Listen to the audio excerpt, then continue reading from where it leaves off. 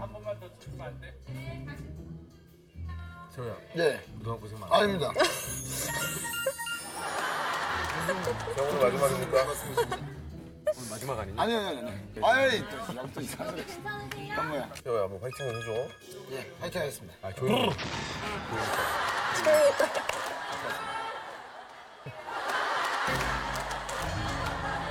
함께하면 더 행복한 목요일 밤 해피 투게더! 남용 씨도 살면서 뭐 하나도 이렇게 올킬 해본 적 있어요? 아, 올킬이요? 예. 예. 네가 있는데 어떻게 올킬을 하지? EDM 쪽은 좀 올킬 아니에요? 아, EDM 쪽은 뭐 제가 또 열심히 하기 때문에 가능성이 있어요. 엄연경 씨는? 저는 올킬한 게 없어서 네. 앞으로 올킬을 하고 싶은 어떤 쪽에서요? 예능감 올킬. 광고 쪽. 어떤 광고 찍고 싶어요? 아 여자니까 예, 상큼한 음료 광고. 음료 좋죠. 네. 시원한 음료 표현할 수 있어요?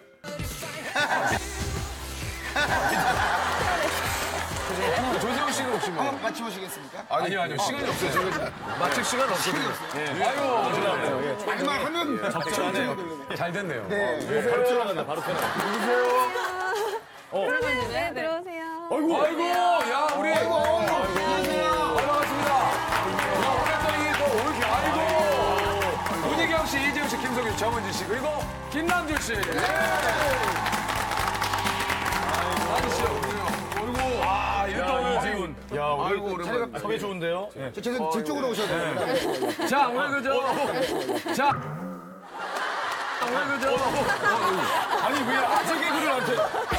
야, 오자마자 아재 개그를 하는데. 요강 주라고 그랬어요. 좋은데요, 시작이? 이재훈 대단한데? 욕심을 부리는데요. 네. 야. 아니, 안 할 뻔했어. 오늘 저 올킬 남녀 특집으로 5분을 좀 모셨는데, 야, 내가 이거 하나는 제대로 좀 올킬했다는 게 뭐 각자가 좀 있으신지. 이재훈 씨는 좀 어떤 거에 좀 내가 올킬한 적이 있다. 분위기 좋은데요? 뭐 올킬을 하고 싶어요. 뭘요? 여심을? 욕심쟁이네, 욕심쟁이. 당연한 거예요. 당연한 겁니다. 근데 옆에서 봤는데 네. 코가 완전 뾰족해. 베겠어. 베일 것 같아.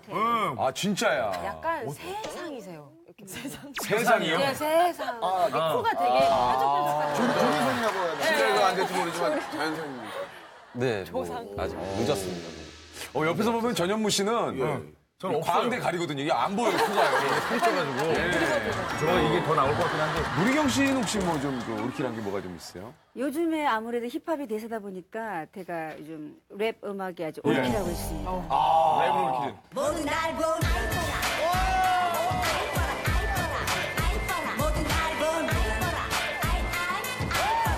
내가 봐도 잘난 유전자 That's right 가마 스페이스 잼선 슈퍼플라이 모두 물어봐 도대체 엄마 누구냐고 They hashtag HK 섹시 제비들만 태우고 달리는 택시 이미 승자가 정해진 컴페티션 이젠 남자들도 쫄지 론다 나오자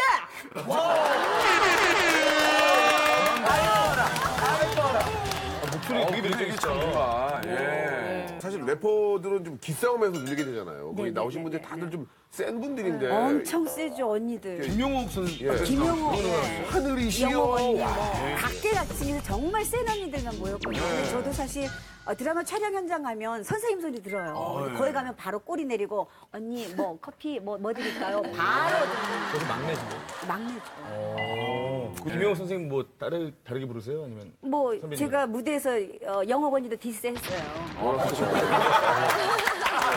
그 욕쟁이 할머니. 아, 영웅 언니를 디스하셨어요? 헤이 영옥 시스터 하면서 디스까지 했어요. 정은지 씨는 혹시 음원 뭐 차트 뭐 올킬 아닙니까? 열심히 하고 있습니다. 네, 아니 그거 자 학교 다닐 때 네. 음악상 같은 거.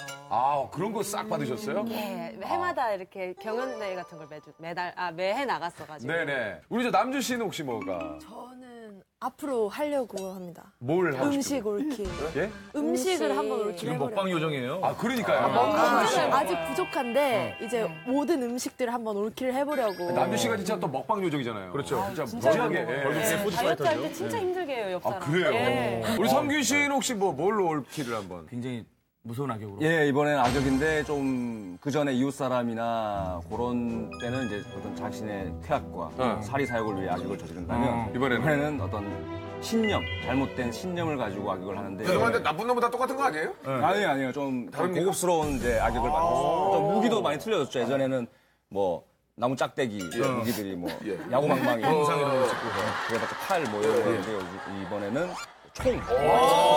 성공하셨네요. 진짜 저 악역 중에서도 좀 그 상당히 상위 클래스의 그런 악역이시네요. 그런 걸로 좋아하세요. 범죄와의 전쟁과 이웃사람 보면서 어떻게 저렇게 무시무시한 사람이 있을 수 있지? 그랬는데 응답하라 1994를 보면서 너무 귀엽고 사랑스러우신 거예요. 네. 제가 여태까지 촬영하면서 만났던 남자 배우분들 중에서 가장 편하고 조정석 씨 뭐 이런 분들보다는 훨씬 김성규 씨가 좀 편했다는 얘기네요. 어떻게 또 말해보니까 그렇게 됐네요. 예. 부정하진 않네요. 그렇게 됐어요. 네, 분들이 굉장히 이 방송에 당황하시거든요. 예. 납득이보다 편하다는 거죠. 좀 결점도 없이 되게 완벽할 것 같은데 성균 씨가 보기에는 재민 씨의 결점이 진짜 없나요? 뭐 좀 단점 같은 게 좀 있나요? 우리 재훈이의 결점은 다 좋아요. 착하고 스태프들 잘 챙기고 좋은데 이 친구가 이거 연기할 때는 코미디를 잘 살려요. 코미디를 굉장히 잘 살렸는데 현실에서 재훈이는 좀 이 코미디가 좀 없지 않나 라고 생각을 했는데 오늘 오자마자 계속 빵빵 터뜨리네요. 아니, 그러네. 어떻게 된 보다 낫거든요. 긴장하신 거 아니에요? 지금 긴장했어요. 인정해요? 약간 노잼이라는 거? 그냥 저는 핵노잼인 것 같아요.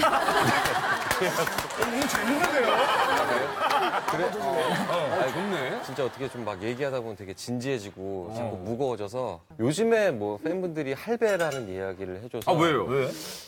재미가 없다는 거죠. 좀 뭔가 오래된 사람 같은 구시대적인 느낌을 좀 보이나 봐요. 제가 난 왜 이러지? 그래서 좀 웃기고 싶은 마음에 이 자리를 빌어서 좀 MC분들과 함께 화합하면서 좀 웃겨보고 싶어요. 아니, 올해 목표가 웃기는 겁니까? 예능의 본능이. 목표는 아니겠지만 최소한 이 시간을 보시는 이제 시청자분들께는 웃음을 좀 선사해드리고 싶어요. 재훈 씨가 군대 입대하기 전에 해피투게더 맞아요. 사우나 했을 때 좀 함께 왔을 때 야간이기 전에. 그때랑 좀 다르죠? 그때는 완전 다른데요. 이재석 씨, 우리 냈다 어때요? 진짜 신기해요. 우습게 보이냐? 또 들이대. 이런 건 재훈 씨가 좋아한다는 얘기죠. 이런 거 좋아하시는 거죠? 예, 알겠습니다. 어떻게 진짜 군대 다녀오셔가지고 확 변하셨네. 네, 그래서 재밌게 해드리고 싶은데. 아, 일단 이 자세 자체가 너무 감사하죠. 진짜요. 고맙잖아요. 아니, 네. 고맙습니다. 네. 또 네. 저희 제작진한테 전화 걸어서 춤 안 추겠다고 그랬다는데 그건 아니죠? 춤 출 거죠? 춤이요? 어떤 춤이요? 어떤 춤이요? 부장해줘. 아니, 그래요? 좋아, 좋아. 이게 무슨 일이야? 몰카 아니에요, 몰카? 뭐 사건이 있었나? 근데 회사에서는 좀 점잖게 있으라고 이야기가 있었는데. 복잡하죠. 좀 약간 좀 혼란스러워요. 이거를 지켜서 내 이미지를 잘 가져갈 것인지 좀 망가져되는지. 그래도 느껴보고 싶습니다. 아이디어 너무 좋아요. 영수한 바다 이 조명에 담긴 그렇지. 그렇지. 이거 댄동 회장 맞는데요? 박명수 씨 노래는 되게 좋아해요.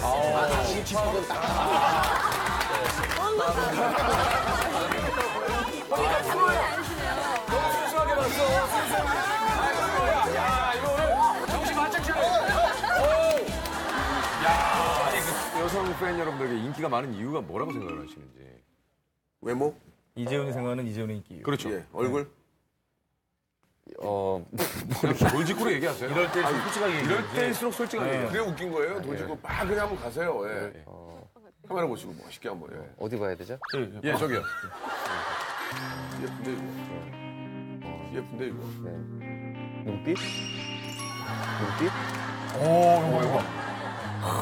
죄송합니다. 빛이 살아있네. 여성분들께 여쭤봐야 되지 않을까? 이재훈 씨의 매력이 뭡니까? 뭐라고 생각하시는지. 뭔가 풋풋한 게 있는 것 같아요. 웃으실 때 되게 매력적이에요. 웃을 때 좀 매력적이다. 이렇게 끼부리려는 막 웃음 이런 게 아니라 그냥 풋풋하게 내 좋은 거 있잖아요. 이렇게 눈빛이 굉장히 꼬시는 눈빛이에요.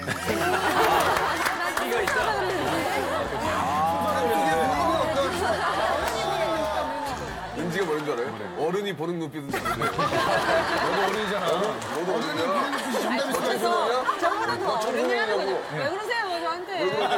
남주 씨가 보기에는. 저는 약간 뭐 깜찍한 척. 아니, 감상하지 마시고. 사랑을 나누시면 안 되고요. 눈빛 교환 시간이 아니거든요. 그 딱 봤을 때 그 순박한 섹시가 있으시고. 섹시가 있긴 맞아요. 순박한 섹시. 순박한 섹시. 그럼 어떤 섹시가 순박한 섹시? 딱 저 섹시요. 딱 저 섹시요. 순박한 섹시가 뭐냐? 저 섹시. 순박한 섹시. 한번 봤다가 이렇게 했다 다시 보게 되는 보게 만드는 좀 마른데 왜 이렇게 괜히 눈길이 가는 건데 반듯해서 더 그런 그냥 저기 제가 보니까 그냥 문희경 씨의 개인적인 스타일 같았어요. 굳이 이재훈 씨가 아니고 그리고 그냥 개인적인 그냥 스타일이 재석이도 67kg예요. 예. 키 178에 많았잖아요. 왜안 봐요, 얘는? 아니 저기 유재석 씨도 매력 있어요. 여자들한테 매력 있어요. 은근히 땡기는 매력 있어요. 어디가 은땡이군요, 제가. 은땡남이군요, 제가. 김성균 씨는 얼마 전에도 좀 해투에 좀 나오셨잖아요. 네. 예. 자주 나오시네요? 오늘 세 번째예요. 그죠? 예전에 나오셨을 때 진짜 저 해투에서 물건 한참 우리가. 그렇죠.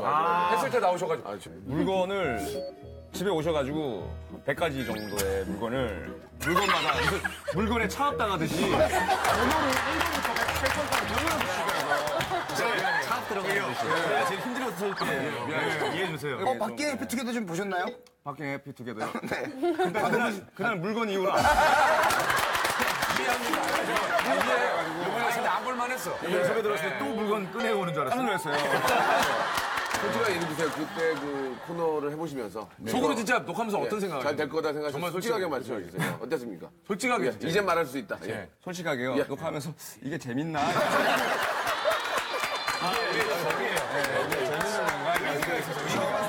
속으로 내가 계속 그 질문하면서 그때 무슨 생각했는지 알아요? 미안합니다.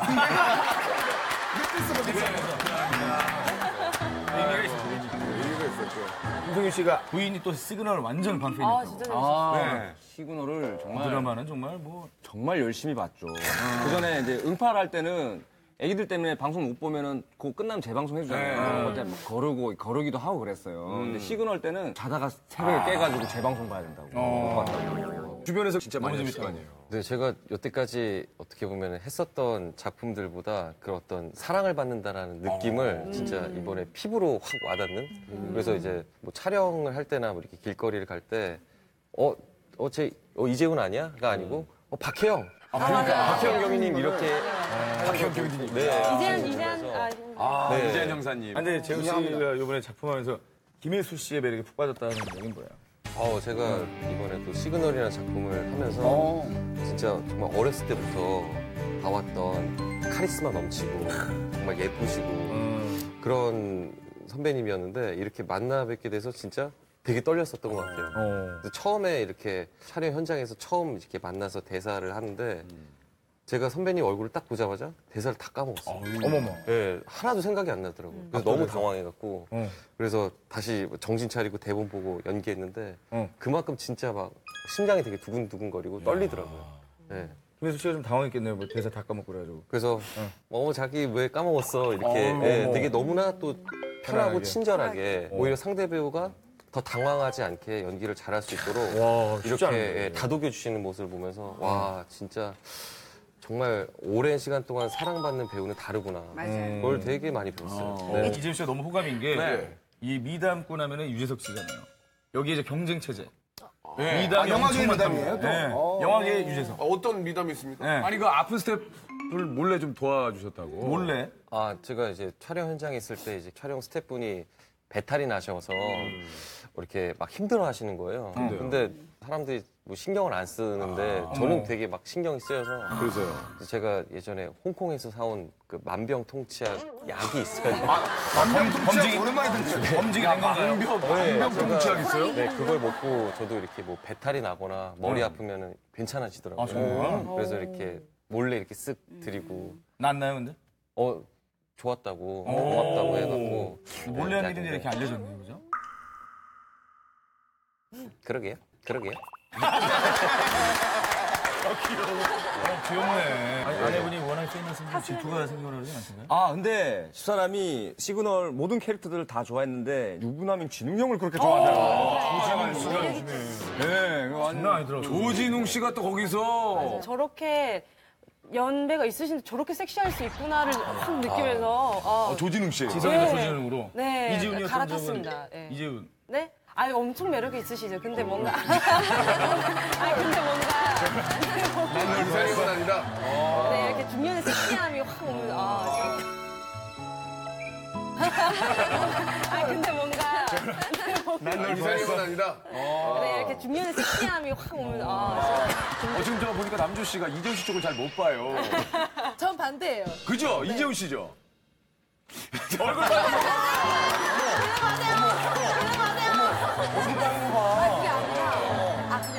얼굴 못 숨기는구나. 뭐가 그게 아니에요. 저 못 숨겨요.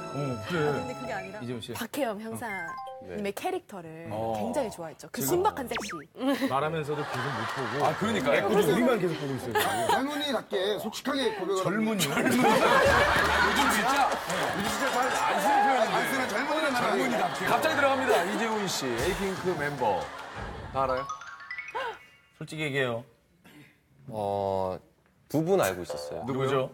정은지 씨랑 그 누구더라? 정은지 씨랑 그 누구더라?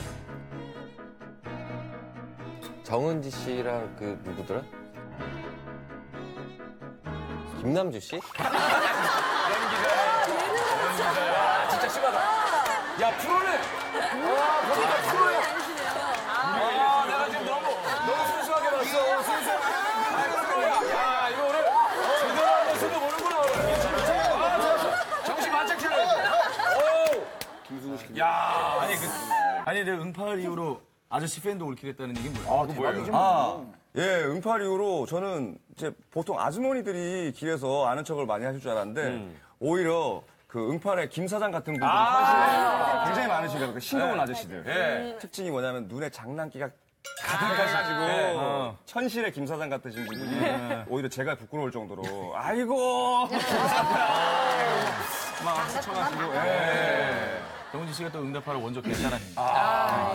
응팔 김 사장님하고 인사 가능하신가요? 아 이제 아이고 김 사장 정 사장 이거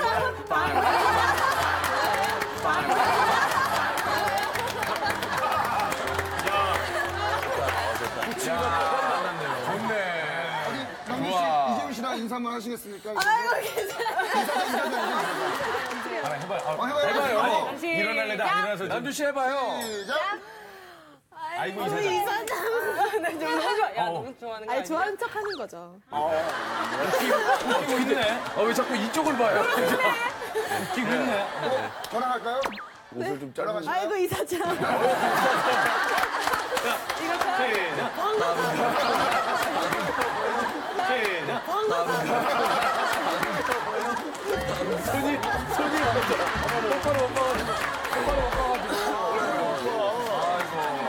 우리 저 두 분 한번 해보실래요? 박 사장님. 그래. 박 사장. 우 사장. 진짜로. 연년생이야. 박 사장. 박 사장. 5천에 30 맞춰줄게. 들어와, 그냥 들어와. 아이고, 저, 육사요. 육사 오빠. 아, 70년생이에요. 예.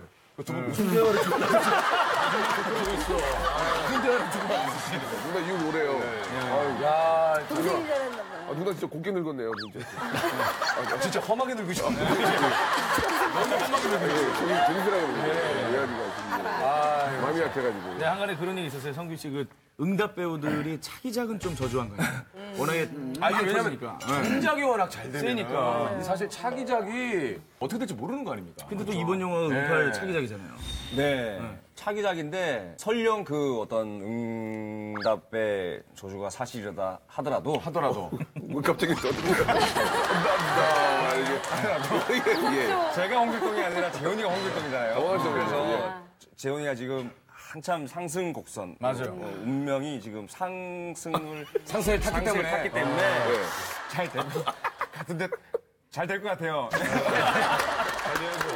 징크스라는 건 사실 이게 본인이 또 극복해야 되고 본인이 또 만드는 경우도 있고. 맞습니다. 요즘 음원 차트 또 올킬하고 있는 또 정은지 씨. 이게 또 솔로곡인데 반응이 굉장히 좋죠. 알았어요. 예. 어때요? 우리 남주는 저 은지 자제니까 좀 배 아프죠?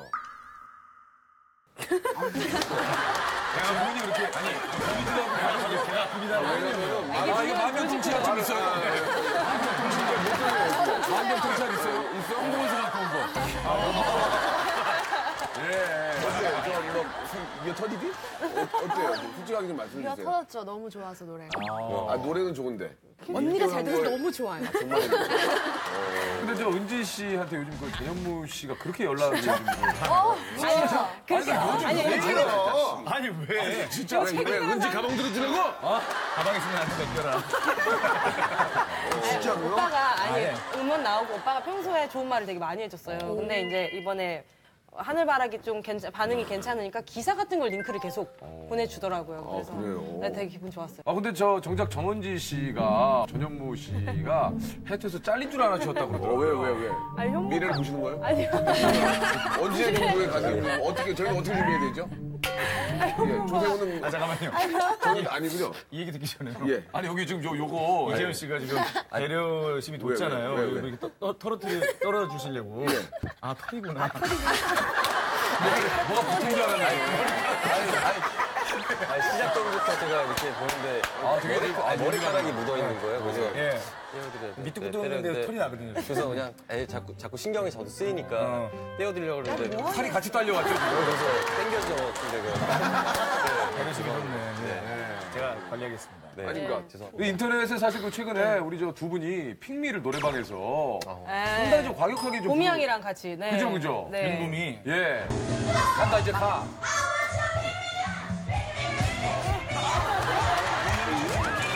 의미 하나도 안 맞아. 이럴 때 무슨 의미가 있습니까? 아니 술 먹었어요? 술 안 먹고 저렇게 놀아요. 안 먹었어? 재훈 씨도 약간 좀 놀라신 것 같은데. 어떻게 보셨어요? 뭐, 스트레스가 많으셨나 봐요. 되게 이게 더 되게 더 상처돼. 되게 상처된다. 환자 되듯이. 진짜로. 심각했다는 소리. 진짜. 재훈 씨도 평상시 저렇게 놀아요? 노래도 잘하시다고 제가 들었던 것 같거든요. 그래요? 아니에요. 어떤 노래를 주로 불러요? 벚꽃 엔딩이라는 제보가 있는데요. 목소리 톤이 그 여수밤 바다나 벚꽃 엔딩하고 잘 어울릴 것 같아요. 통기타 어울리잖아요. 예. 쎄쎄쎄쎄. 네. 시작. 여수밤바다 이 조명에 담긴 아름다운 얘기가 있어 내게 들려주고파 전화를 걸어 뭐 하고 있냐고 나는 지금 여수밤바다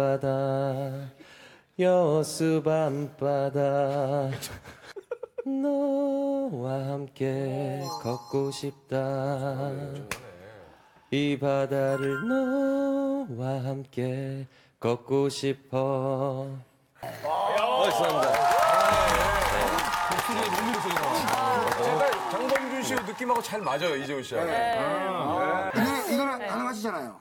노래 맞아요. 음원도 내셨잖아요. 노래 어떤 거 주로 부르세요? 노래방 가면 이제 여수 밤바다가 나온다. 일어나는 얘기가 아니고 여수밤 바다. 여수밤 나온다. 그럼 일단 손에 맥주를 한 잔. 드시고. 일단 이 노래보다는 이게 먼저 중요해요.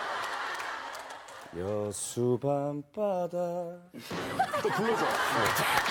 이 조명에 담긴 아름다운 얘기가 있어 내게 들려주고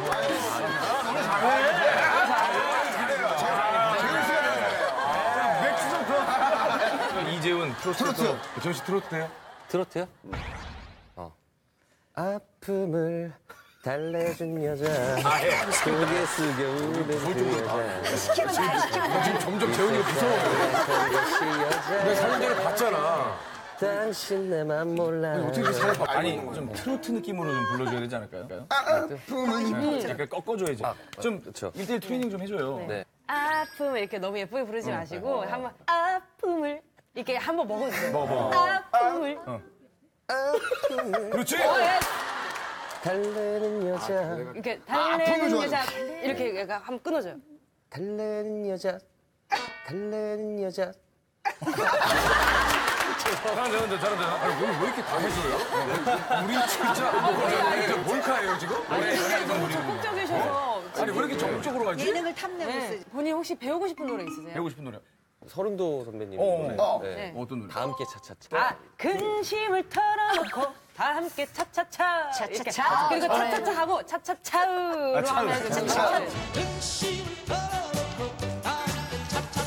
근심을 털어놓고 다 함께 차차차. 다 함께 차차차.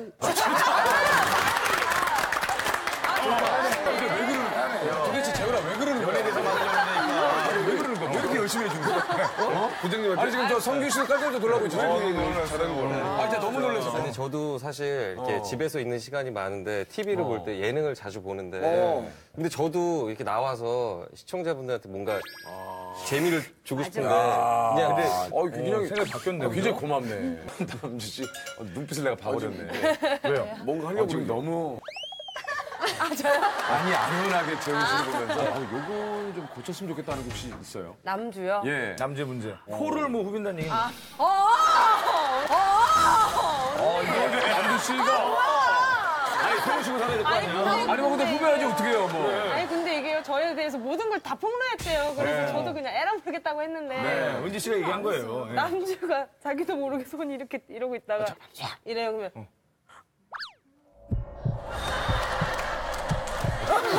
이건 뭐야? 아니 이렇게 숨기는 거예요. 자기도 놀래가지고 사람들 있는 데서 자기가 그러고 있다는 거를 자각을 못했던 것 같아요. 근데 자기도 모르게 들어갈 때가 있어요. 아니 근데 우리 저 남주 씨가 별걸 다 했더라고요. 빨대를 입에다가 이렇게 넣으신 적 있어? 100개인가요? 이거 맞아. 몇개 들어간 거야? 소세지. 20개를. 아이고야. CG 아니죠? 리얼로 그 자리에서. 어떻게 들어가? 본인이 한 걸 보고 왜 본인이 이렇게 놀래고 있어요? 왜 저랬나? 지금 어떻게 들어갔지? 귀여워. 말 나온 김에 우리 저 아까 그 CG인지 아닌지 확인해 보게. 눈으로 확인하지 않으면 못 느끼겠거든요. 빨대 100개를. 박명수를 이겨라.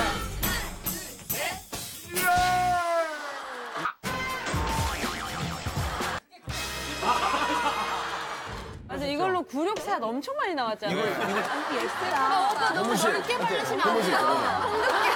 아 진짜.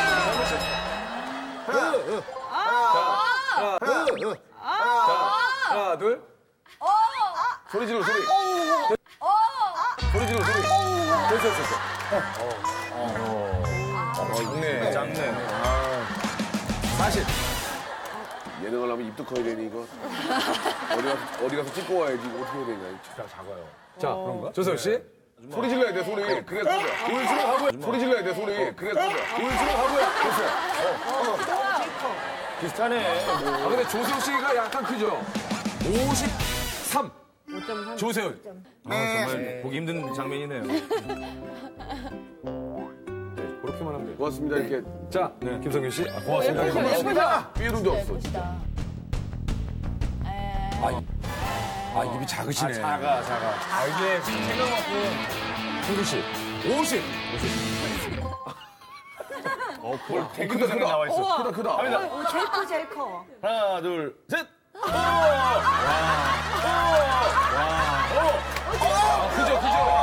그죠?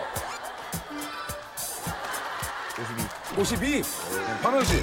집이 작은데, 좀 저희 집이 입잡기로 유명한 집안이거든요. 근데 진짜 옛날에 우리 저기 어디 외출하시는 일요일 날.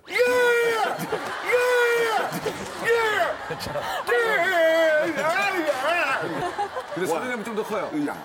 등을 한번 쳐주시면 안 돼요? 네.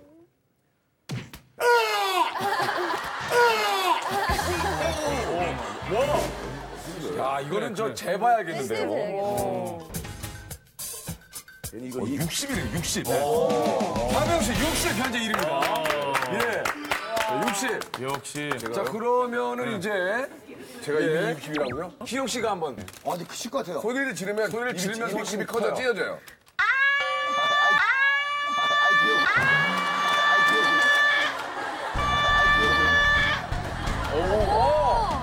오, 크다.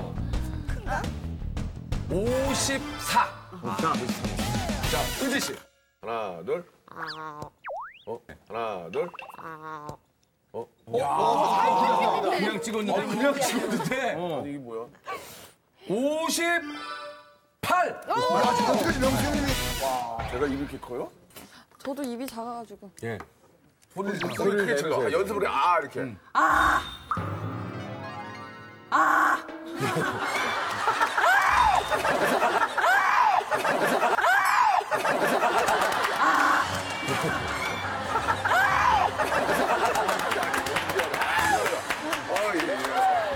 제일 조그만 거 제일 같은데? 조그맣게 나오는데. 그래요? 제일 작네요. 48. 48. 남주야. 예. 남준 씨. 남주 마지막에. 자, 지금 박명 씨가 60이거든요. 사람들이 좀 쉽죠? 저기요, 박명순 이겨야 이 코너가 아름답게 마무리됩니다. 예. 이겨라. 하나, 둘, 셋. 이거 정규 코너 되겠는데요? 박명수를 이겨라.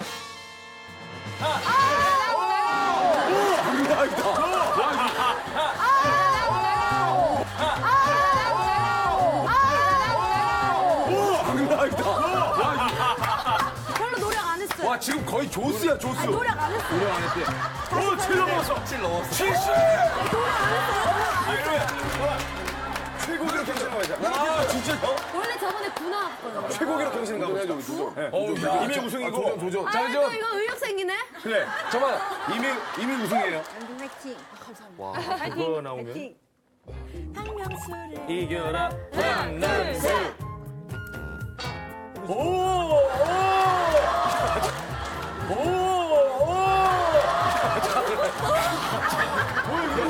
이거 뭐야 이거? 와, 장난. 이거 뭐야 이거? 와, 장난. 와, 진짜. 뭐야, 이거. 자, 이게 뭐야? 뭐야, 이게.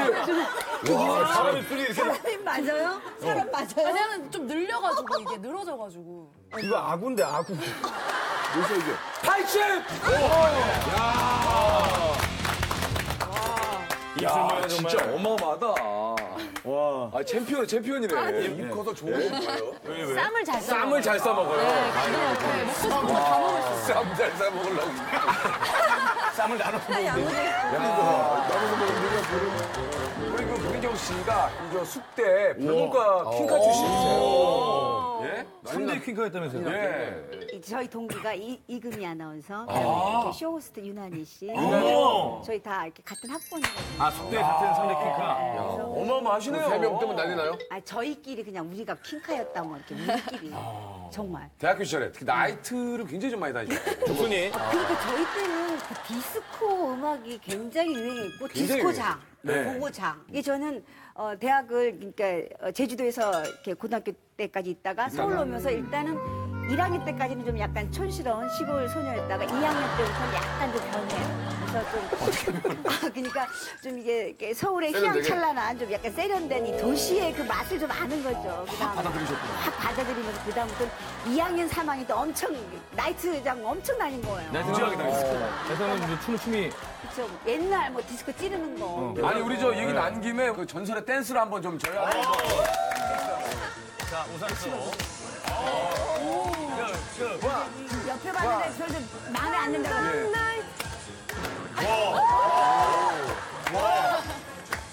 살아있어요. 아, 왜 이러다 다시. 잘 찌르네. 예전에 상당히 조금 예. 많이 노셨네요 진짜.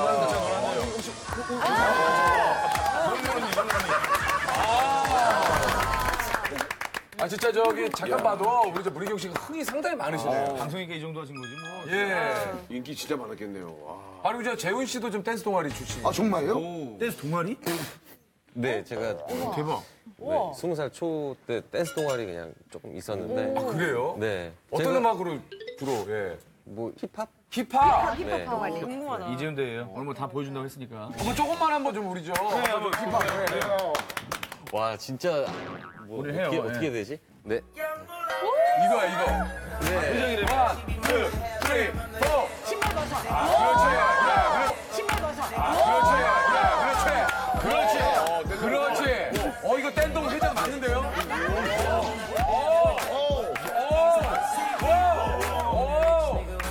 야, 이거 봐. 나오잖아요.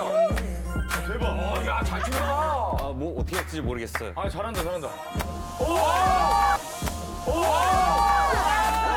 기가 막히네. 웬일이야?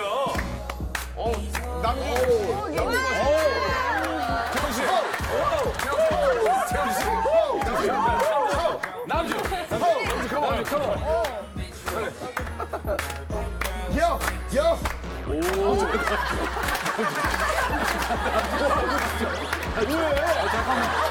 아니, 저 아까 그렇게. 아니, 뭐 하고 있어? 아니, 아까 그렇게 잘 치다가 왜 갑자기 이러고 있어?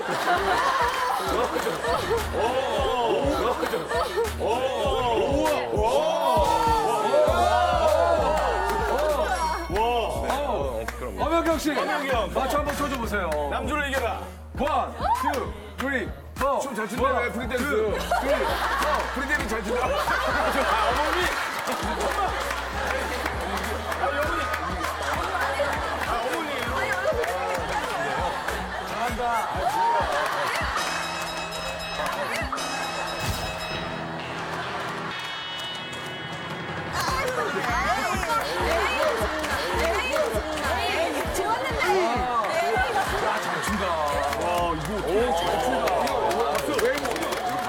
공기 씨도 깜짝 놀랐죠? 저는 오늘 놀라운 재훈이의 모습을. 나 진짜 깜짝 놀랐어. 춤이 그렇게 잘 추는 거. 댄스 영화도 이제 들어오겠다. 나 깜짝 놀랐어요. 야, 웨이브가 되게 유연하네. 아니, 근데 이 정도면 혹시 아이돌 생각이 있었던 것도 아니에요? 힙합 가수. 그냥 뭐 이렇게 무대에서 이렇게 열심히 막 이렇게 노래 부르고 춤추시는 아이돌 보면서 막 동경하기도 했죠. 네. 어떤 그룹 동경했는지 기억나요, 그 당시?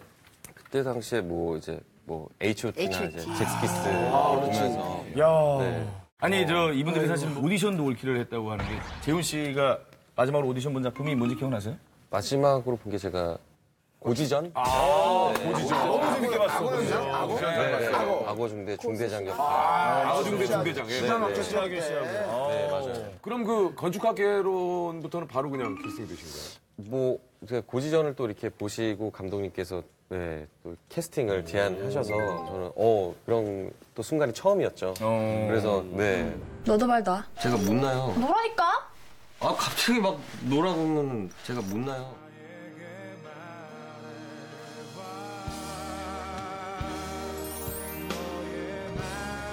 그래요. 건축학 개론이 그게 뭐 크게 될 줄 알았어요?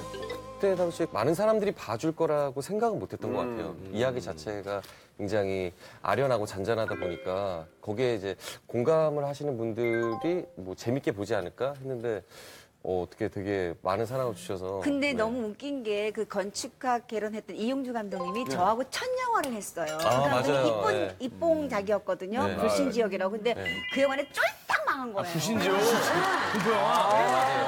그 두 번째 영화가 건축학 개론이었어요. 사실은 네. 그 감독님이 이게 제주도 얘기잖아요. 맞죠. 제 고향이 제주도라서 저한테 시나리오 각색할 때 와서 진짜? 만나서 얘기를 했어요. 선배님, 제주도 이런 얘기를 하려고 하는데 정서상 맞습니까? 라고 얘기를 하더라고요. 그래서 네, 맞는데 하는데 제가 조언도 해줬지만 건축학 개론 제목이 너무 웃긴 거예요. 이 감독님이 그 건축학과인가 나왔을 거예요. 그래서 이름이 제목이 건축학 개론.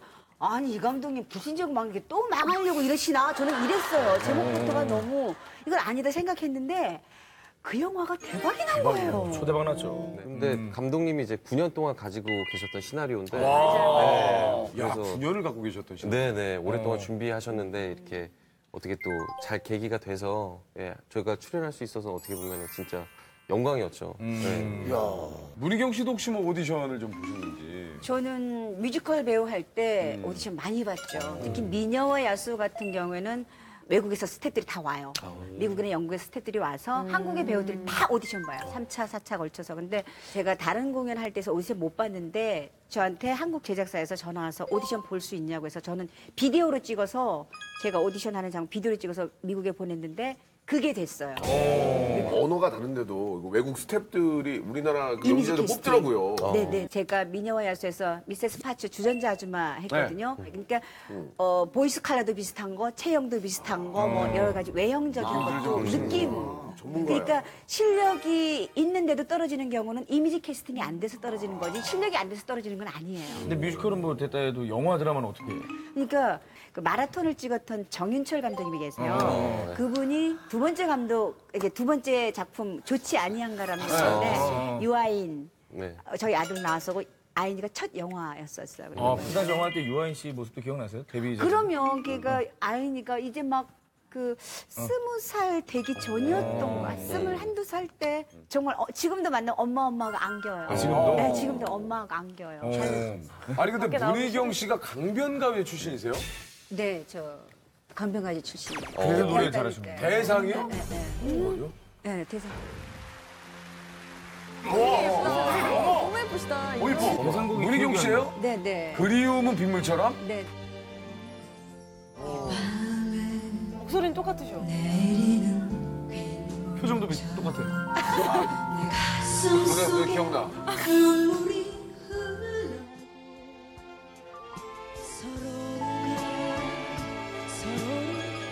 기억하는 날 외로운 저만 멀어질 거야.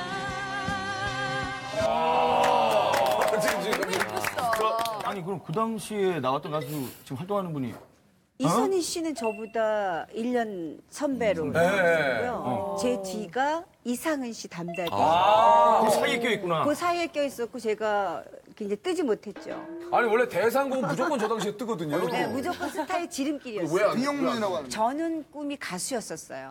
정말 그래서 가수가 되기 위해서 저는 제주도를 탈출하고 싶었어요. 아니, 이렇게 제주도를 안 떠나면 평생 거기서 살다가 그냥 늙어서 죽을 수밖에 없는데. 아니 다들 제주도에 그렇게 우리는 이제 뭐 진짜 너무 가고 싶어하고 네. 지금은 그렇지만 예전에만 해도 정말 저는 제주도 탈출하고 싶어서 그래서 나는 가수가 될 거다. 그러기 위해서는 공부를 열심히 해야 되겠다 해서 사실 숫대 불문과 들어간 거거든요. 열심히 하셔. 진짜 공부 잘하신 거네. 꿈을 이루기 위해서. 근데 저는 사실 가수로서는 제가 자질이 부족하다라고 생각해요. 정말 이선희 씨나 이영미 씨나 이 정도 돼야 가수를 하지 제가 가수를 하기에는 난 안 되겠다라고 싶어서 포기를 했어요. 포기를 하고 배우, 뮤지컬 배우 하다가 이렇게 배우로 지금 됐는데 복면가왕 나면서 제가 강변가요제 나왔다는 게 밝혀진 거예요.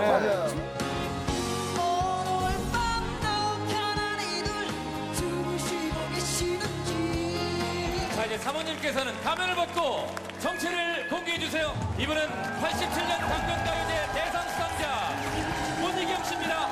가면을 벗는 순간 보다가 누가 문자 어머, 제 희경이네. 그리고 문자 온 거예요. 너 왜 얘기를 안 했니? 네가 이렇게 노래를 잘했었니? 다 이런 거예요. 다들 경악했죠. 얘기를 했다고 뭐 달라질 것도 없잖아요. 그렇죠. 예, 옛날 얘기니까. 난뭐 노래 잘해. 못 뭐. 말려진 것도 아니고. 요즘 근데 음악은 많이 좋아하시겠네요. 그러시고. 음악은 되게 좋아해. 엘리, 손승연, 뭐 위너의 뭐 송민호, 아이콘 어머. 되게 좋아해요. 위노의 송민호. 멋있어. 이재훈 씨보다 더 어린 그렇죠. 요즘 노래를 더 많이 하네요. 정말 신세대세요. 이재훈 씨는 요즘 어떤 음악을 좀? 또 약간 일렉트로닉. 예. 그래요? 신디사이저 EDM 이렇게. 좋아하는구나. 네, EDM. 그래요? 근데 EDM도 듣는 시끄러운 거는 별로 안 좋아해요. 이렇게 막 시끄럽게 유명한 좀 시끄러워요.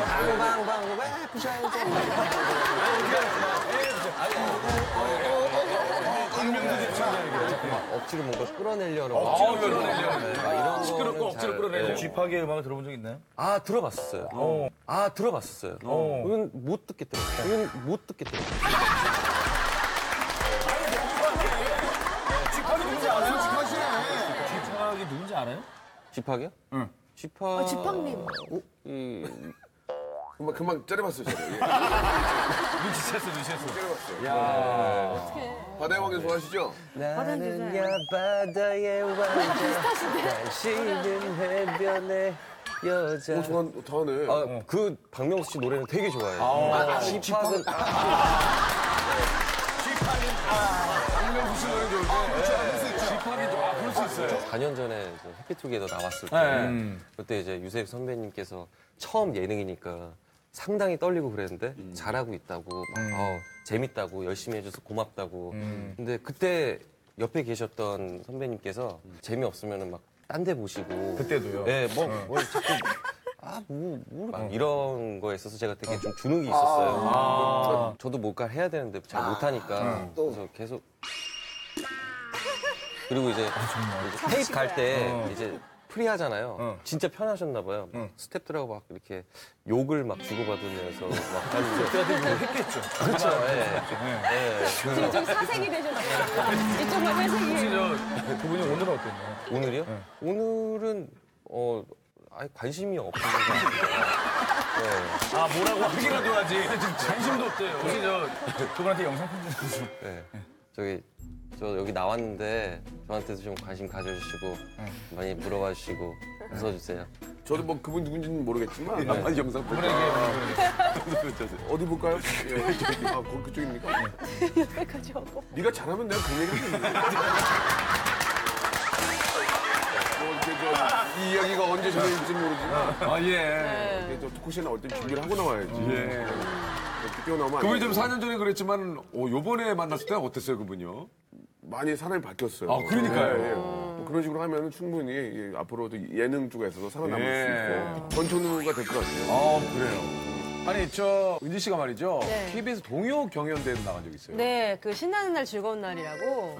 네, 거기에 굉장히 오래된 거예요. 대회를 진짜 많이 나갔네. 잘했네요. 네, 그게 박지윤 아나운서님이 그때 처음 뵀었어요. 진짜? 네, 아기 때, 초등학교 때. 계속해서 세 번째 친구를 만나보겠습니다. 5학년 정혜림 친구가 준비했는데요. 독도 잠자리 외딴 섬에 이게 은지 씨예요? 이게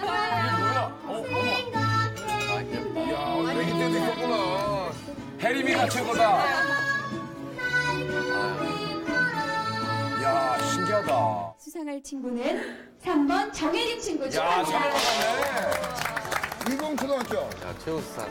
네, 정혜림 친구 오늘 수상한 기분이 어떠세요? 너무 좋아요. 똑같다, 웃을 때. 어떻게 하고 싶어요? 똑같네. 저 이모가 우리 이모하고. 아, 귀엽다.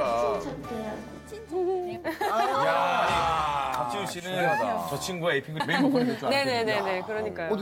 근데 굉장히 뭐라고 해야 되나 의미 있는 노래네요. 독도 잠자리. 네. 아니, 재훈 씨도 뭐 어린 시절 꿈이 뭐였어요? 어릴 때? 저는 비디오 가게 주인. 영화죠. 네, 그래서 어렸을 때 이제 비디오 가게 가서 이제 비디오 빌려보는 거 되게 좋아했었는데 내가 이런 가게 주인이면은 맨날 볼 수 있잖아요. 비디오 테이프. 요즘에도 취미가 DVD 수준이라고 들었어요. 네, 저의 어떻게 보면은 유일한 낙이자 취미예요. 그래요? 그래서 DVD 사서 집에서 이렇게 영화를 보는데 또 DVD 안에는 서플먼트라고 해갖고 이렇게 영화 제작기 영상, 감독, 배우들이 인터뷰, 메이킹 뭐. 네, 메이킹 이런 거 보면서 와 너무 좋다. 나도 저런 영화 출연하고 싶다. 막 이런 꿈을 또 지금도 꿔요. 그래서 보면서 되게 몇 장 정도 있나요, 집에? 집에 한 60장? 60장? 얼마 없는데. 그건 나보다 없는데? 60만 장. 60만 장이면은. 아니, 이 친구 장난쳐? 아니, 60장이면 오늘 시작한 거 아니야? 60장이면 이게 수집이라고 하기가. 나 일주일 동안 거짓말. 그래. 편집하고 80장. 80장. 컸어. 100장은 돼야지. 600장은 돼야지. 언제부터 모았는데, 데뷔? 솔직하게 말씀해 주세요.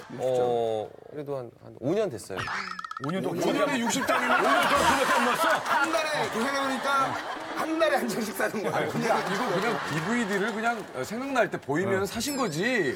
수집이라고 하기는. 아니면 거의 뭐 대여하고 안 갖다 준 상황인데 지금. DVD를 이제 구입한다고 하는 건 뭔가 영화에 대한 어떤 나름대로의 어떤 그게 있는 줄 알고. 그래, 나는 60장을 하니까 나 개인적으로 이번 연도에 가장 놀라는 일이에요. 그런 집에는 도전 그만둬도 티도 안 나요. 뭐 이거 욕도 안 해요. 이거 욕도 안 합니다. 그래서 제가 이제 재훈이를 처음 만났을 때 동질감을 느낀 게 얘가 연기 외에는 하는 게 없더라고요, 별로. 여자 얘기도 안 해요. 잘 거의 한 적. 그런 얘기도 안 하고. 그러니까 둘이 같이 앉아 만나면 촬영 없을 때 재훈아 너 뭐 했어? 쉬는 동안 그러면 집에 있었어요. 형은 뭐 했어요? 집에 있었는데? 그 둘이 서로 집에만 있는. 아니, 술도 안 먹어요? 근데 술 별로 안 먹어요. 아니, 뭔 낙으로 살아요? 이제? 저는 그래서 DVD 모으는 나오고. 조금씩 모으는 재미도. 근데 순수 쪽에서도 얽히는 얘기. 무슨 소리예요? 뭐 담배 피우는 뭐 장면 찍다가 졸도했다는 건 무슨 소리입니까? 너무 순수한 거 아니에요? 제가 27살 때 이렇게 영화를 찍는데 그 캐릭터가 고등학생이 담배를 피우는 친구였어요. 근데 제가 그때까지 살면서 담배를 태우지 않았었는데 역할 연기를 좀 잘하고 싶어서 담배를 그때 들이마시고 내뱉는 걸 배운 거죠. 그래서 그때 담배를 태우는데 계속 이렇게 테이크를 여러 번 가다 보니까 한 8테이크 만에 갑자기 담배를 태우는 연기를 하다가 쓰러져서 네, 응급실에 실려가서 막 토하고 막 연기하려다가 막 링겔도 맞고 막 그때 막 정신이 혼미하더라고요. 근데 제가 재훈 씨 인터뷰한 걸 보니까 뭐 다른 얘기보다 연애를 못했다는 인터뷰가 굉장히 요즘 그런 인터뷰를 좀 많더라고요. 많이 해요. 뭐 6년 동안 못 하셨다고. 또 연예가 중계에서 이렇게 뭐 이렇게 여쭤보셔갖고 예. 어떻게 연예가 중계를 통해서 속보 뉴스 보내드립니다. 배우 이재훈 씨가 아직도 여자친구가 없다고 합니다. 여자친구가 없다고 합니다. 무려 정말 기쁜 소식이군요. 이 소식입니다. 굉장히 혈기왕성한 청년이거든요. 애인을 찾고 있다라는 거. 네. 아, 좋습니다. 저도 이렇게 일을 하다 보니까 연애 안 한 지가 횟수로 그렇게 됐더라고요. 6년이 됐어요. 아니, 근데 말이 안 되는 게 그 사이에 썸은 있었죠? 썸 있었죠? 그러면 그렇지. 네. 마지막 썸이 언제였나요? 마지막 썸도 한 4년 됐나? 네. 근데 이재훈 씨 가만두질 않을 텐데 주변에서 연락하고 그럴 텐데. 4년 동안 썸도 없었다는 게 믿겨요? 근데 아니요. 재훈이는 이렇게 직접 막 좋으면 막 이렇게 대쉬를 못 할 것 같아요. 아, 성격이요? 근데 성격이 정말 우리 매니저 오빠랑 또 똑같은 것 왜요? 같아요. 저희 매니저 오빠가 진짜 잘생겼어요. 진짜 잘생겼어요. 그래서 중국에 따로 팬덤이 생길 정도로 매니저 오빠가 잘생겼어요, 진짜. 근데 보고 이제 그 시그널 보면서 이재훈 선배님 닮았다는 생각을 했었거든요. 얼굴이 닮았어요? 약간 닮았어요. 약간 그래서 말씀하실 때도 그렇고 저희 매니저 오빠도 연애를 이렇게 썸만 타고 못했어요? 연애를 이제 발전을 못 하고 막 그랬었거든요. 남준 씨가 봐도 그래요? 이해가요? 네, 근데 발전 못하는 사람들이 있어요. 제가 그래요. 발전을 못해요. 왜요? 누구 책임? 본인 책임이에요. 얘가 겁이 많아서. 그럼 저 재훈 씨랑 공통점 찾는 거예요? 공통점 찾는 거예요? 네. 아니 근데 이게 얼마 전에 이국주 씨하고 썸을 탄다는 진짜? 국주요? 국주요? 국주요? 네. 제가 그 이제 또 봉사활동을 하는 또 이렇게 모임이 있는데 국주가 이렇게 같이 이렇게 멤버로 포함이 되어 있거든요. 그래요? 시간 있을 때 같이 이렇게 술 한잔 하자 그런 얘기를 이렇게 했었는데 추석 때 시간이 됐어요. 됐던 거예요. 그래서 연락이 와서 그래 국주야 술 한잔 하자 가시게 단둘이? 되었죠. 저는 많이 모일 줄 알았는데 거기에 맡기면 안 돼. 성공이 그렇게 하는 거 아니에요? 야 대단하다. 김을 이제 가져와서 이제 선물로 주고 근데 사람들 또 안 오냐 우리 멤버들 뭐 이한희 씨, 뭐 샘킴 씨, 뭐 용재온일 씨 계실 줄 알았는데 혼자만 있어갖고 그래서 저는 많이 놀랐겠어요. 아니요 이래도 되나 싶었는데 에라이 모르겠다 이러고 그냥 다시 이렇게 진짜. 추석을. 국주 좋았겠네. 근데 주변에 뭐 소개팅 시켜준다는 사람 많잖아요? 한번 만나봐라 뭐. 아니요 예전에는 그런 얘기가 있었는데 요즘에 그래도 이렇게 일을 하니까 소개를 시켜주려고 하는 뭐 이렇게 지인분들을 되게 조심스러워 하더라고요. 눈이 너무 높아서 그런 거 아닐까요? 이상형. 아니요 그렇게 눈이 높지도 않아요. 저는. 이상형. 이상형도 저는 딱히 없어요. 네. 그 소개팅을 해보신 적 있으세요? 아니요 소개팅도 한 번도 안 해봐서. 만약에 이렇게 은지 씨나 이렇게 뭐 좀 우리가 소개팅 상황극을 한번 하게 되면 네. 진짜 질문을 해보거나 이런 걸 보면 좀 알거든요. 저희가 트레이닝 해보자. 네. 아니 우리가 보고 문제점을 좀 진단 한번 해볼게요. 아, 네. 한번 조금만, 한번 조금만 그러면 3대3으로 갈까요? 예? 좀 도와줄까요, 저희가? 3대3? 그러면 3대3으로 한번 가보죠. 왜냐면 1대1 하면 좀 약간 저희 뭐 가운데 껴야죠. 4대4 가요, 4대4. 4대4 가시죠. 여기 문희경 씨까지 해가지고. 문희경 씨도 쏠로세요? 예. 저는 5대5로 가죠. 저도 여잔데. 강민 씨가 이쪽으로.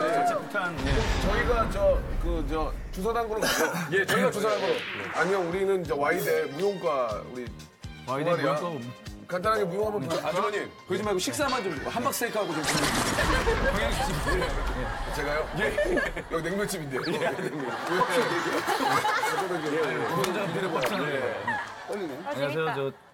저희 와이드학교 댄스 동아리 루시퍼 팀장 변현무입니다. 회장님 소개 좀 해드릴게요. 본인. 예, 안녕하세요. 저 건축학과 2학년 이재훈입니다. 우리 루시퍼 회장님이고요. 예. 네, 안녕하세요. 댄스 동아리 루시퍼 이번에 새내기. 목소리가 네. 반가워. 댄서와 루시퍼의 세우라고 해. 아, 네. 안녕하세요. 저는 이게 사회생활 하다가 학교에 그 배움에 그 꽃이 펴서 만학도시군요. 네, 만학도로 이렇게 왔는데 여러분들보다 누나겠지만 잘 부탁해요. 네. 맛있는 거 많이 사주세요. 네. 안녕, 무용가 에이스 엄연경이야. 요즘에는 소개팅 해도 본직구로 많이 물어보니까 네. 이상형들이 어떻게 되시나요? 어떻게 되셨어요? 이거 뭐 저는 저기 전현무 씨 스타일 좋아요. 전현무 씨 스타일 좋아요. 근데 수염이 풋풋하네요. 아, 수염. 선우는 남죠 뭐. 거의 약속이 잡힌 것 같아요. 일단 두 분이 연결이 되죠. 아니, 포즈를 써요. 두 분이 연결이 되죠.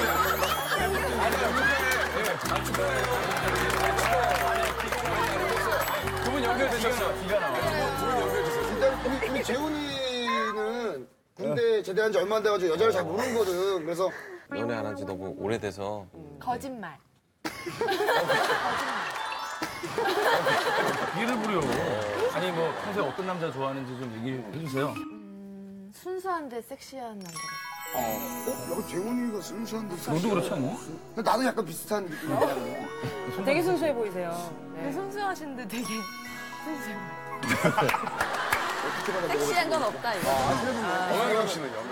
전 여기에서 딱 한 명밖에 마음에 드는 사람이 없는 것 같아요. 누구요? 저는 얼굴을 보기 때문에. 김성균이구나. 김성균이구나.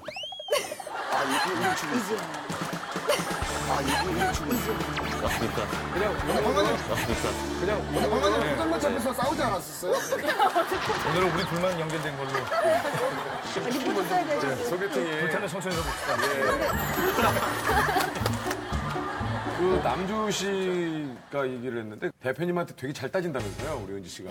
할 말을 다 하는구나. 네. 언니 진짜 말 잘해요. 네, 저희가 말을 못하는 성격인데 근데요? 언니 혼자 말을 정말 오목조목 잘 따져서 얘기를 잘해줘요. 신인 때 예를 들면 뭐 먹을 거 가지고 괜히 서운하게 한다든지. 고구마 치즈 돈가스 먹을 때 엄청 혼났습니다. 왜요? 살찐. 그때 삼시세끼 냉모밀 먹을 때였거든요. 그래서 자기 사진 저희가 찍고 그럴 때? 몸 관리를 했어야 돼. 신인 때 저희가 좀 통통했거든요. 그래서 칼로리가 많으니까 이게 대표님 입장에서 너희가 신인인데 왜 지금 그런 걸 신경을 안 관리를 쓰냐. 못하냐. 네, 그래서 와, 그래서 이제 화냈죠? 1년 갔어요. 그 대표님이 1년 동안 이거 누가 시켰어? 뭐야? 막 이렇게. 그래서 그거를 제가 나중에 얘기해서 대표님 그거 1년 동안 말씀하셨으면 많이 말씀하신 거니까 이제 그만하시라고. 고구마 치즈 돈가스가 한 번 먹었다고? 아니 뭐 혹시 그럼 어떤 식으로 이게 슬기롭게 대처하는지 한번 네. 여기 대표님 악역 박나라 대표님하고 네네네. 범죄의 쟁쟁 그분이 시간이 지나서 대표가 된 느낌 안 됩니까? 이 동생 고향집에 굴비 세트라고 하나 사가게. 내 용돈 좀 챙겨주이소. 네, 대표님 저희 정산할 때가 좀 지난 것 같은데 언제쯤 받을 수 있을까요? 니는 내가 뭘 안 줄 거라고 생각을 하고 그 얘기를 하는 거야.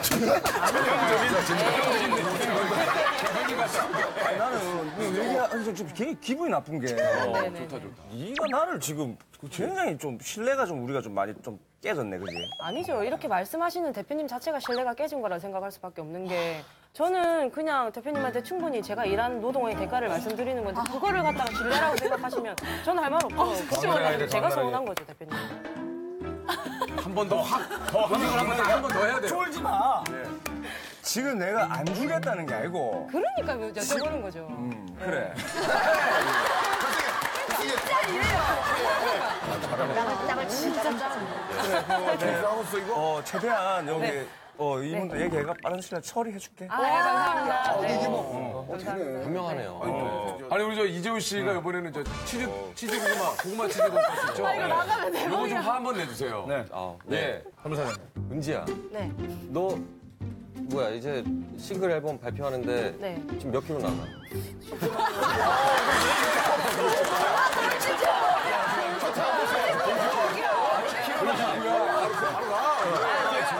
말 못하잖아 지금. 제가 못하지? 아니요 말씀드릴 수 있죠. 저는 지금 한 47, 8 나가는데요. 근데, 네, 근데 그러면 뭐 먹고 싶어?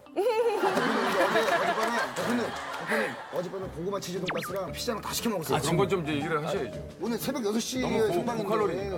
아니 개인당 이거 단가가 7,000원 넘으면은 이거 그러니까 원래 막 시켜 먹더라고요. 막 그 정도 그래서 가격이면 제가 그거 12,000원 하루 나왔을 텐데. 먹으려고 일주일 동안 굶고 그날 하루 먹었어요. 먹었어? 네. 먹어야지. 그러면 저 밑에 있는 우리 저 실장님이 좀 얘기하셔야겠네요. 실장님 좀 얘기하세요. 그럼 제가 좀 정리하겠습니다. 그래서 뭐 아무것도 모르. 사장님이 착하니까. 어떡하냐. 은지야, 네네네. 언제까지 정신 안 차리고 이렇게 할 거야? 너 왜 몸매 관리 안 하고 어제도 보컬 트레이닝 있다고 했는데 왜 안 왔어? 아, 저 갔었어요. 대표님 가시고 나서 다시 갔었어요. 조 실장, 이게 어떻게 된 거야? 이거 당장 파악 제대로 하는 거야? 너 근데 언제부터 이렇게 막 말 듣고 하고 그러는데? 처음에 봤을 때 은지 안 그랬는데. 왜요? 저 커뮤니케이션 잘하자고 뭐 실장님이 말씀하셨잖아요. 그러니까 말씀드리는 거죠. 조 실장, 예. 요즘 몸매 관리 아니, 저 궁금한 시동 가서 너저 더 먹어야 애를 더 줄 거 아니야? 조 실장 정산해줬어 안 해줬어?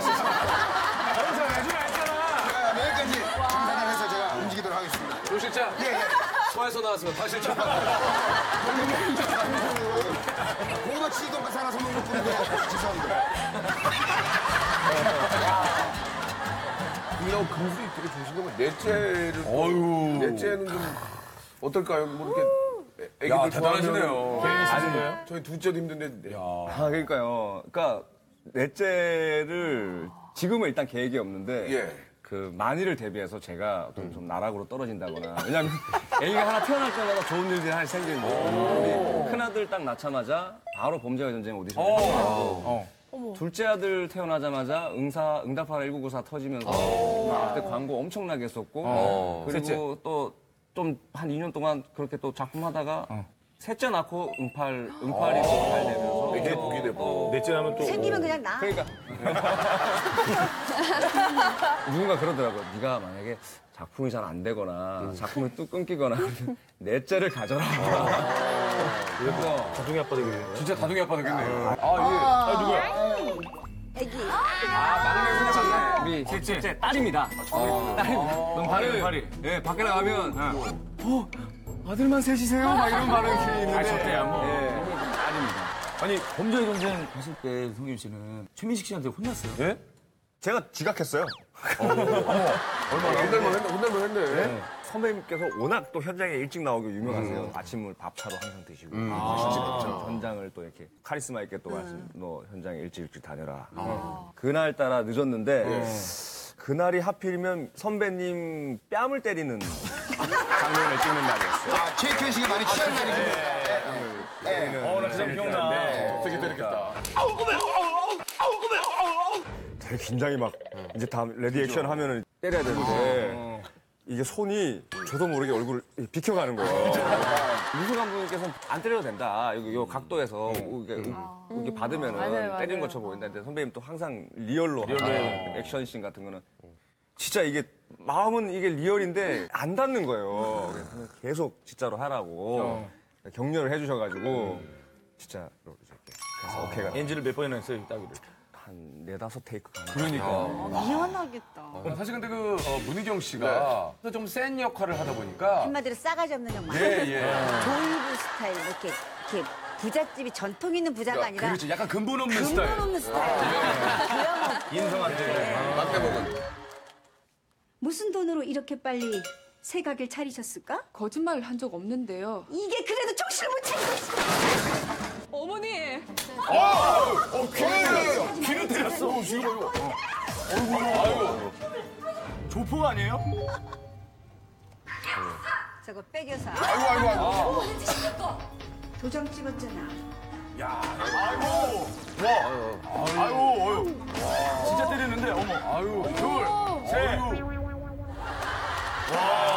근데 자이언트란 게 작품에서 이덕화 씨가 그 약간 그 혼수 상태에 누워 있을 때 뭐 베개를 그 입원실에서 베개를 이 남자를 눌러서 죽여버릴까 막 이런 장면이 있어서 베개를 진짜 들었어요. 예, 맞아요. 이 장면이 자이언트. 이게 다 내가 하시고 생각해?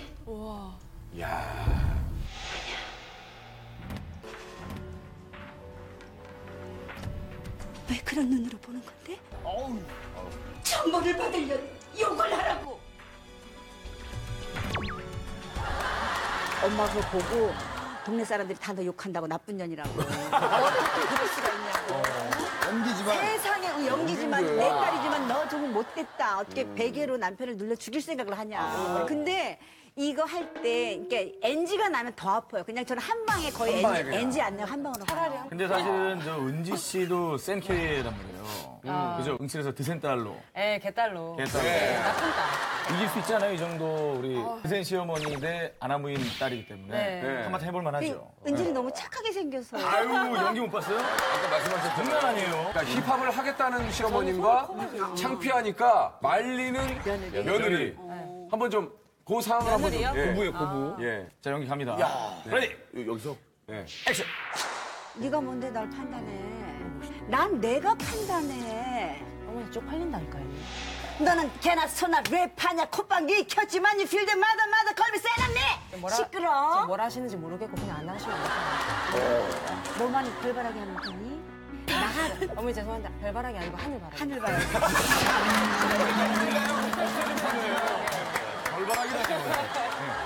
너만 하늘바라기 하고 달란색 하는데 나도 내 인생이 있는 거야. 이때 남편이 와서 이제 둘의 이 싸움을 말리는데 약간 며느리 편을 든 거예요. 여기에 시어머니가 격분해서 아들을 누구 딱일 때도 제가. 조세호 씨가 또 지금 아니, 괜찮아요. 착착감겨요. 커서 참 예능이니까 뭐. 아니 아버님 남보기 부끄럽다니까요. 네가 그런 말 한다고 내가 네 말 들어야 되니? 얘기했잖아. 또 시작이네, 또 시작이. 엄마 좀 그만해요, 진짜. 동네 창피해서 못 다니겠어요. 어울리지도 않는 힙합을 왜 이렇게 하시는 거야? 난 이 집 나가야겠어, 진짜.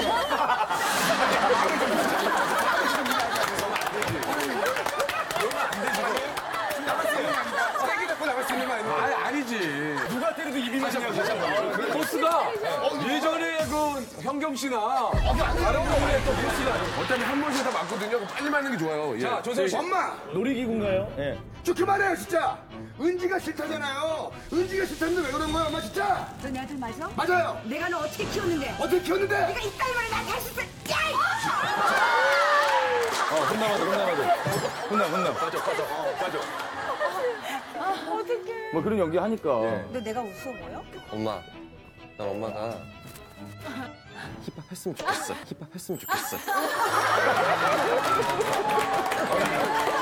머리 요정. 당신 뭐야? 아니, 친구인데. 뭐 하는 거야? 감독은 혼나. 아니, 지금 뭐, 소율. 오늘 진짜 저 올킬 남녀 특집으로 이렇게 좀 함께 해봤는데요. 오늘 정우 씨는 좀 어떠셨어요? 사람들하고 있을 때 잘 못 웃기고 네. 그냥 행로잼이라는 얘기를 항상 들어서 오늘 좀 무지하게 많이 웃겼어요. 많이 했어요, 오늘. 그래서 시청자분들께 좀 웃음을 드리기 위해서 나름 이렇게 해봤는데 네, 잘 봐주셨으면 좋겠고 제가 개인적으로 대한민국에서 제일 좋아하는 코미디언은 박명수?